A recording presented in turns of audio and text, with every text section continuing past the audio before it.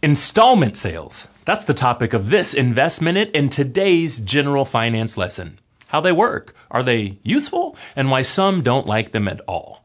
I'm Jonah. I'm one of the banking bros at the Cash Compound, and today I'm cracking the code on this business term, installment sales. You are now tuned to the banking bros. Said we couldn't make it, drink or settle, this the life we chose. Gave a lot of game, we never got a lot of things. Bow your head and say the prayer, we taught you how to be the bank.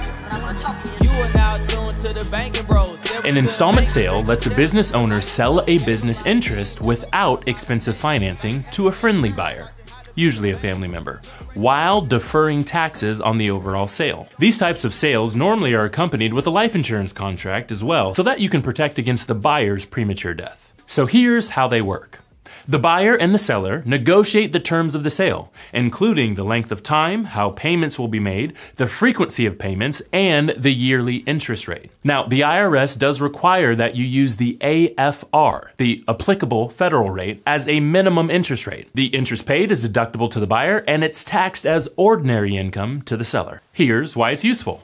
When an older family member uses an installment sale to pass on the family business, the sale amount is used to value the business interest for estate tax purposes. Additional appreciation is then passed on to the next generation. Here's why some don't like the plan. As I mentioned earlier, most of the time, life insurance contracts accompany these sales. The reason being is to protect the seller just in case of a premature death by the buyer. So of course, if you initiate an installment sale without the life insurance contract and there is a premature death, you would be in hot water. And here are my thoughts.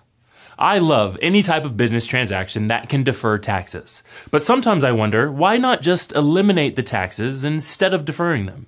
The installment sale is a great asset to know about in your back pocket as you move forward in business, but an even better one is the infinite banking concept.